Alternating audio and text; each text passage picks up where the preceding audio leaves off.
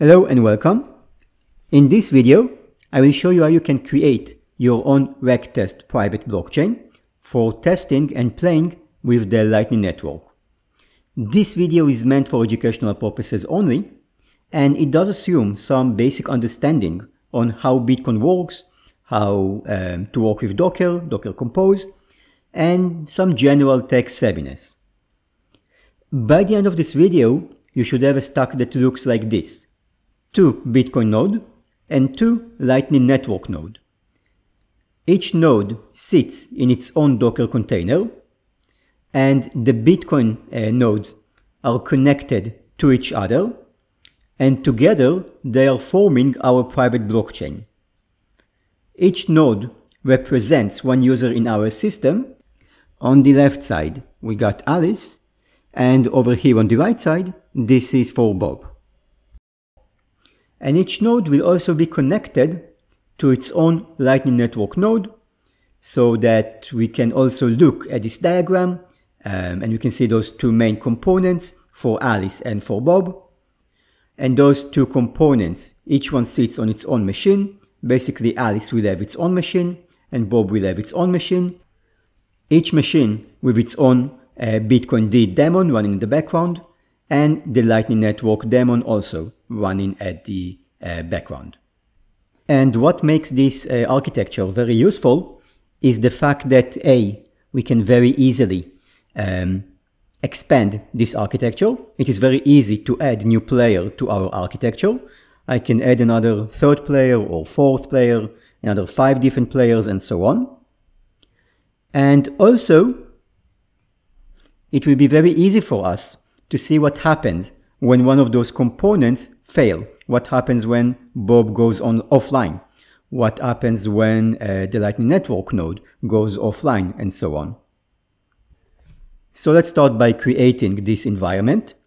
And the first thing that I'm going to do is to declare my Docker Compose file.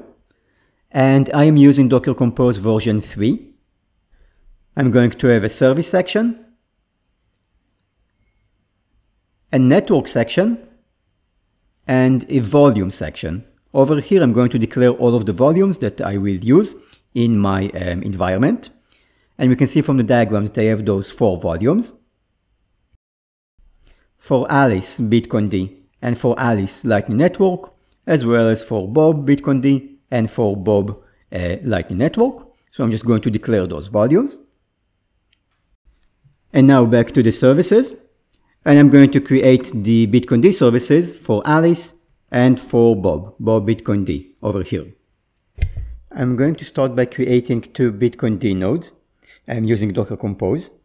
One node will be for Alice and the second node will be for Bob.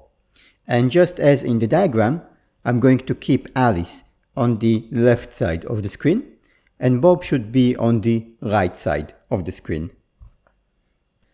Now I want the container name and the service name to be similar. I want both of those services to restart automatically. And I want to get the image file for both of those services from the BTC Pay Server Docker Hub. And I'm going to use Bitcoin version 18. Now I'm going to expose some ports. And I want to use different port number in each service, mostly to make it easier for me to identify those services later on. It will be easier for me, for example, whenever I see communication routed via port 8335, to know that it comes from the Alice RPC port. So this is why I'm going to make sure that my port number won't be reused in different services. And the port numbers that I will use are ports 39389 and 8335 for Alice, and ports 39388 and port 8336 for Bob. We can also see that each port is used for a different task. We can see that some ports are used for the RPC communication, while other ports are used for communicating between the different Bitcoin node services themselves. And we can also see the ways that those different ports are being configured or binded in our configuration file over here at the bottom. Okay, so now it is time to move on. And this is the environment variable section. And the first environment variable that I'm going to set will be the network that I will use. And I'm using a unique testing network, which is the RegTest blockchain. And using this network, I will be able to manipulate the blockchain in ways that are not accessible to me any other way. I can, for example, limit the amount of users who can participate in my blockchain.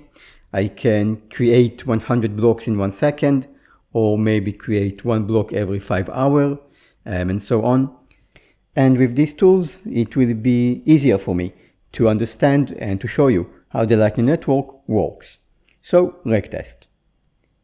Moving on, this is the extra argument, and the arguments in this section will be passed to the Bitcoin config file.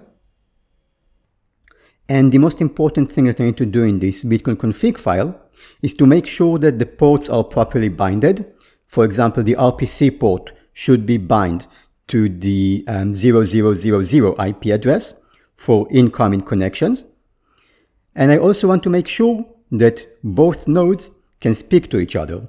So I'm going to add a node for Alice and add a node for Bob, and make sure that Alice can communicate with Bob and that Bob can communicate with Alice's node. And of course, don't forget that each Bitcoin node has its own unique port open. So yeah, don't forget the ports. And finally, I should mount the volume to their respective services. Both should be mounted to the /data folder. And there we have it. I have the Bitcoin D services, both for Alice and for Bob. Okay, so now I'm moving on to the Lightning Network nodes. And just as before, Alice will be on the left side and Bob will be on the right side. The container name and the service name should be similar. And the image for both services should be the Lightning D image from the Elements project Docker Hub. Now the command section will provide our service with the following runtime arguments. First, it should be connected to RPC with the corresponding connection.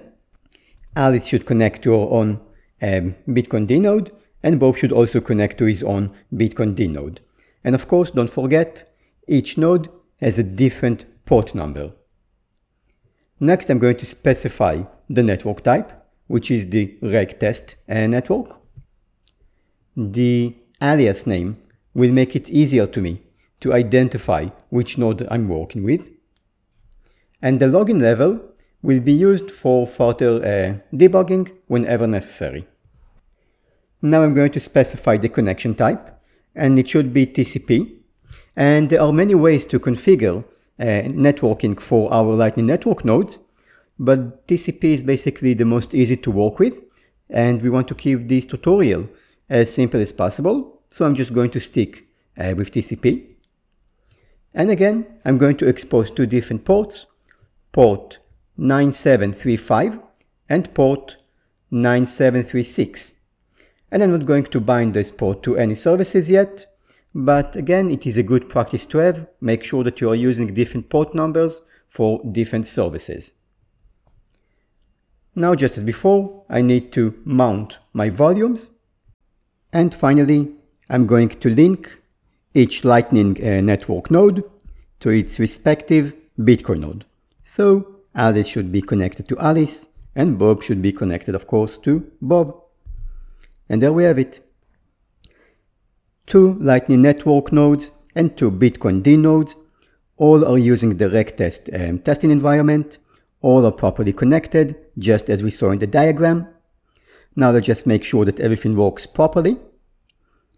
In the terminal, I'm just going to do docker compose up. And there we have it. This is, no errors, no errors.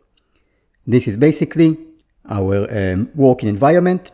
We will use this environment in order to explore and to test the Lightning Network.